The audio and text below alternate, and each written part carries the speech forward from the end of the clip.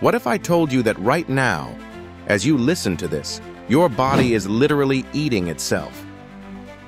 Before you panic, this isn't some horrifying medical condition.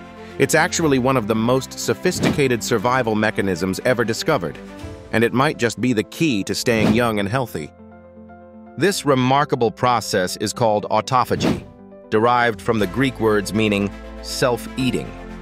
Discovered by Japanese scientist Yoshinori Ohsumi, who won the Nobel Prize in Physiology for his groundbreaking research, autophagy represents our cells' incredible ability to clean house from within.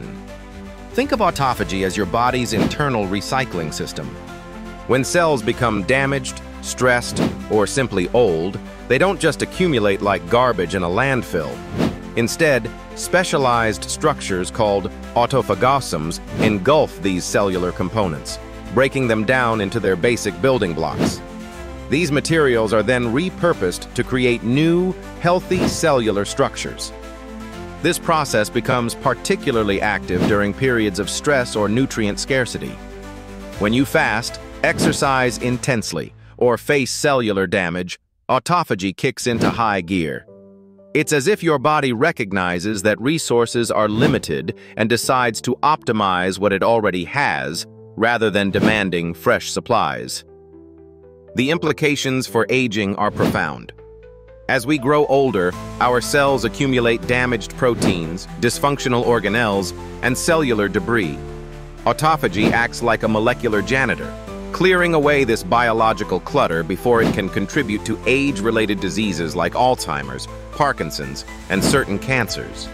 Research suggests that enhancing autophagy through intermittent fasting, regular exercise, and specific dietary choices may promote longevity and improve overall health. However, balance remains crucial, as excessive autophagy can be harmful.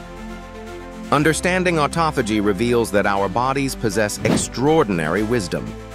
Through this ancient cellular mechanism, we literally consume our past to build our future, transforming what was once damaged into the foundation for renewed vitality and health.